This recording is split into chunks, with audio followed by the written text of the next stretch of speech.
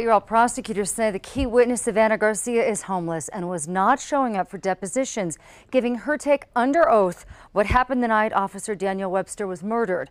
Now she is behind bars because of that. Hands up. Get your hands up. This is police body camera video when APD Officer Daniel Webster pulled over Davon Lymon.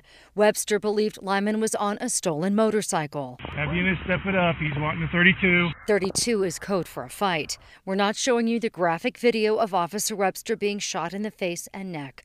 Prosecutors believe the passenger on that motorcycle is Savannah Garcia. All right. For weeks, the Attorney General has been trying to find Garcia to get her deposition, her take on what happened that October night, 2015.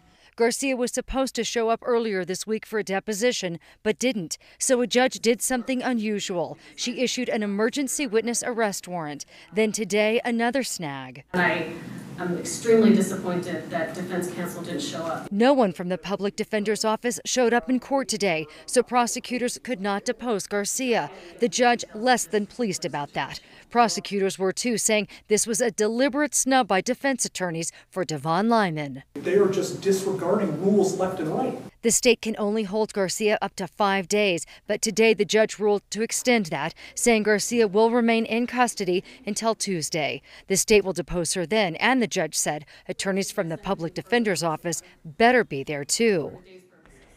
Now, the Attorney General who is prosecuting this case, they're asking that the public defenders get punished for not showing up in court today. We will continue to follow this case and let you know what happens. Back to you.